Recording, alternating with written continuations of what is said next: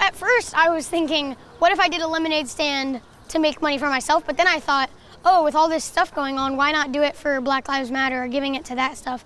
So I just thought, hey, Mom, can I make lemonade and make cookies, just one batch of cookies, and take it outside, get a table and a cooler, and do a bake sale? And she was like, sure. No, I think there's something really important about following the wisdom of kids when they see there's a need that needs met and they don't see the barriers to the impossibility of that.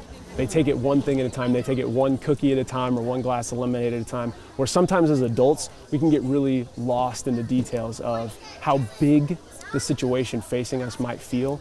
And so it's been really good, it's been really sobering for me to see these kids say, no, what we can do is just make lemonade, and to see how that impact has multiplied now for thousands of dollars raised across the city. It's been incredible.